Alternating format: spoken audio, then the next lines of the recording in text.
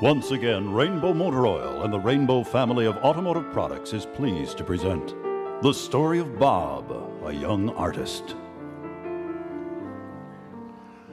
My play, The Flaming Heart, has been postponed at the Arts Center, and the director, a very controlling, a very manipulative person named Hubbard Bellow, has told me on the phone that he'd like me to change some parts of it. He said, your play, Bob, is sort of uneven, as if smoothness is everything. And if I evened it out, he'd probably say it was too flat. He just can't please these people.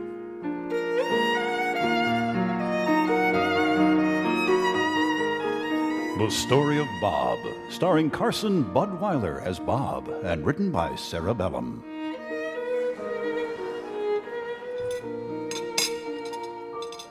Well, you didn't finish your tapioca pudding there, Bob. Is something wrong? Didn't you want tapioca? I made butterscotch, too. Oh, I'm not that hungry, Bernice. Oh, and I made orange Jell-O. I'm absolutely stuffed. I had 2 helpings of the hula meatloaf. Well, there's ice cream. Yeah, boy, that hula meatloaf really hit the spot, Bernice. Nothing like pineapple, I'll tell you that. Well, I'm glad you liked it.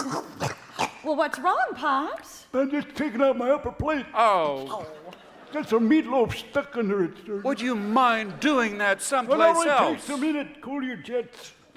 That's so gross. I may not be here for supper tonight, Bernice. Oh, well, what's up? Oh, I may go off by myself and just brood for a while. There. It was just a caraway seed. Boy, that just about drove me out of my gourd. Dumb seed. Well, now, I heard music coming from your studio this morning, Bob. Sounds like you're back to work on that motet, I did rewrite the words to the motet a little bit. It's no longer a hymn to creation. It's more like a lament for lost youth now, I guess. Well, it sounded real nice. I call it Orpheus and Fess Parker in the underworld.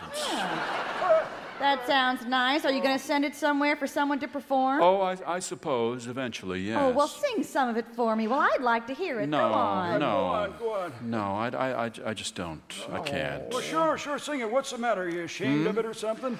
Well, I'm just not in the mood for your abuse right now, if you want to know. My, aren't we sensitive? Can't take a little constructive criticism, Didn't seem constructive to me. My advice to you is demolition. After that, you can start on construction. What do you think of that? Well, now, you used to sing some of your songs for us, Bob. I remember. Don't you, Pop? Oh, sure do. Remember that song called Mr. Handsome? It was called The History of Randomness, Oh, if whatever. you must know. I remember it. Well, now, which one was that? Well, it was the one that sounded like a cat going into the meat grinder. It did not. It was the dumbest gall-dang thing I ever heard in my life. It wasn't even finished. You bet it wasn't. I showed you an unfinished work. That poem should have never been started. Okay, if you ask me. just forget it. Boy, it was dumb. I heard you the first time, all right? Well, it sounds interesting to me. Now, is this a page of it here? Yes, this is part of my motet, but I'd rather you wouldn't... All right, let's see. Kim Basinger's dog is drunk. Fledgling emerald light streaming crystalline over sacred stone boats laden with luminous laundry, and the cactus tracks, and geese going and going, and great elephants. Oh, Fess Parker, your raccoon plumage dangling like the placenta of an old pair of pants. Well... It's kind of a new style for me. It's called unconscious writing. I come to the page in a mood of passive calm, and I just put down on the page whatever wants to go onto the page. Well, so how do you know, then? I don't. You see, that's the whole point. I'm not a controlling writer. It knows the things that want to be in the motet. They know, and they find their way to the page through me. If it's unconscious writing, maybe it'd help if somebody hit you over the head with a 2x4. What do you think of that?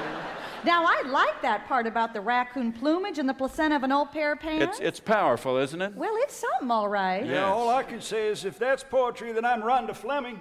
Oh, Pops, remember today's the day your seniors group goes to tour the creamery. Oh, right. And, Bob, you had a message from a Mrs. Timmy that her daughter's coming over today to pick up the collage she ordered. Oh, thanks. I'll just go back in my studio and pick one out for her.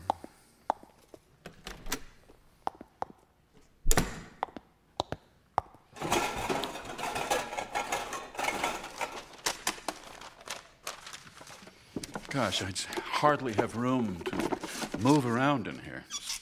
No wonder I can't get anything done. I've got to get this place cleared up so I can do some work.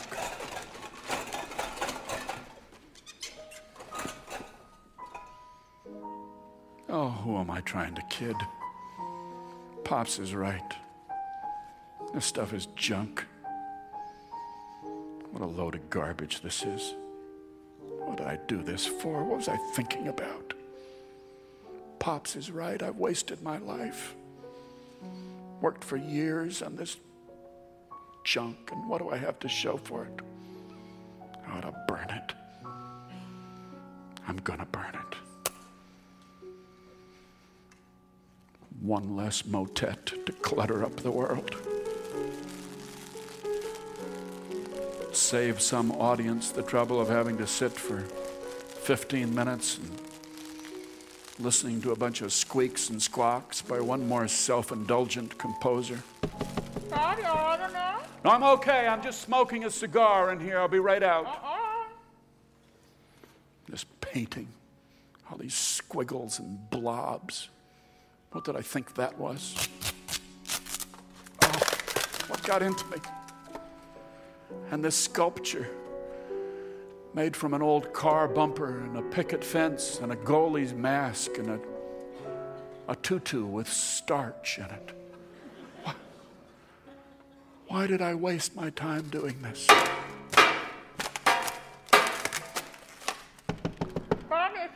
Just let me alone. I'm enjoying a smoke. I'm relaxing, okay?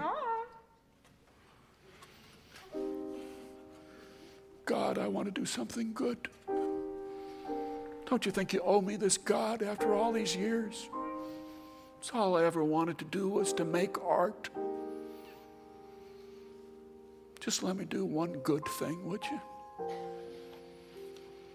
So if I can't, I wish you'd tell me what else I'm supposed to do, okay? Please. God. Bob, you want to come wash dishes?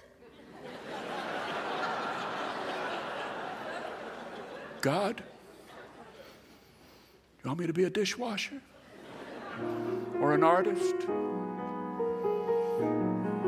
The Story of Bob, a Young Artist, was brought to you by Rainbow Motor Oil and the Rainbow family of automotive products.